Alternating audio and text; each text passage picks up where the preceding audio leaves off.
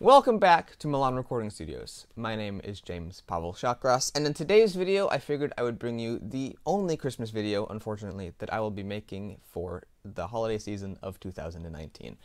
Basically, I've been really busy this year. Unlike last year, I had lots of time to come up with, I think I did like maybe 10 or 15. It was a lot. It felt like a lot of Christmas videos in 2018. But for 2019, I've been super busy, and I just haven't had a lot of time to dedicate time to work on cool arrangements for songs. So instead, I'm going to be bringing you only one Christmas song this year, but it's one of my all-time favorites. I absolutely love this song, and I'm also going to be bringing you a new instrument that I have showed you, but haven't really actually demoed for you lately, and that would be the Deegan chimes that I bought a while ago when I went back to California. When I returned from California to the studio, I actually picked up, actually no, it was the other way around. When I left the studio heading to California, I picked up some Deegan chimes from Taylor Music in South Dakota, I believe. And they're really cool instruments, and they have an awesome sound, and so I've been wanting to demo them for a very long time. But what perfect song, what better song to demo some chimes that sound like church bells with Carol of the Bells. So I decided to do that. I'm going to be playing the piano, I'm going to be playing the Rhodes, I'm also going to be putting the Vibraphone in there, although you really can't hear it. It's just there to add a slight bit of extra resonance to the piece. And of course the chimes will be very prominent in this piece. So I hope you enjoy it, I hope you like my arrangement, and I hope that you like listening to it.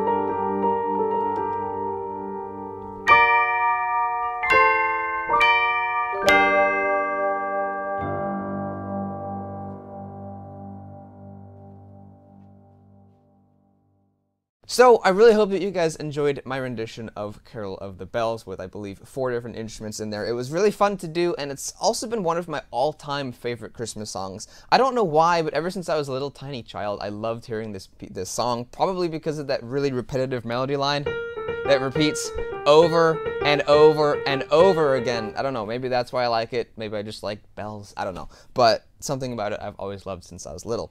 Fun fact about this piece that I think I told last year as well, it actually originally was never meant to be a Christmas song. I believe it was more of a New Year's piece. It was a traditional Ukrainian folk song that I believe the original lyrics in Ukrainian told of a swallow flying into a small homestead and singing about the wonderful bounties that were going to be, not bounties, but the wonderful, like, things that were going to be happening in the next year. They were going to have like a really bountiful crop and all that stuff. And that's what the original piece was about, but then I believe in the early 1900s someone came up with the Christmassy bell lyrics that we all know and love today, and then Carol of the Bells became what it is today. So that was just a fun fact about the song, and now I think I'll tell you just a little bit about what was going through my head when I came up with the arrangement. Now, of course, in that song I had the piano, the Fender Rhodes, the vibraphone, and the chimes. That was 4 different instruments that were all playing at the same time. And what I wanted to do was not only accentuate the repetitive melody line that we all know and will sing to, but there's also other cool melody lines in the song as well. In the bass hand, you've bass clef left hand, what it's playing, you've got these other cool melody lines that are just like walking down and stuff.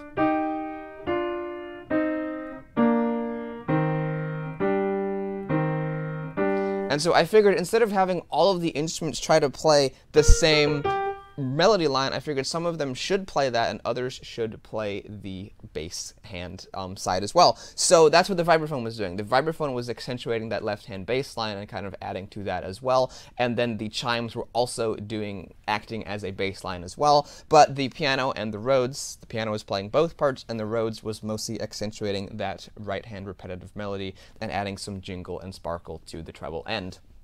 So that's basically what was going on through my mind. I didn't want to have the chimes playing the repetitive right-hand melody line because that would just get too muddy and really wouldn't sound good, I don't think. So that's why I had them act more as of a bass accent instrument. And then in the second half, I did want to avoid it being too repetitive. So in the first half, the chimes were a little bit laid back, and in the second half, I did increase the amount of notes they were playing and increase the complexity of the chimes part for the second half of the piece. And also, for the second half of the song, the Rhodes went up an octave as well, just to kind of change things up and make it sound a little bit more sparkly and intense for the second half of the song.